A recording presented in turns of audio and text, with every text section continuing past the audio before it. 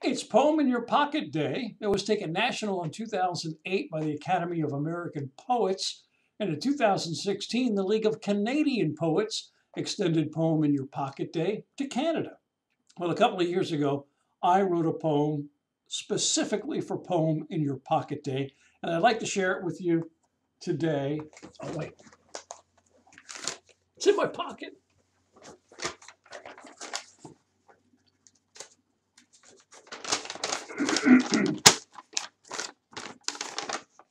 A Poem in My Pocket by Haiku Master Jerry Williams. Poem in my pocket, a little sunshine to go. Happy thoughts for free. That's a poem in my pocket, a haiku for Poem in Your Pocket Day.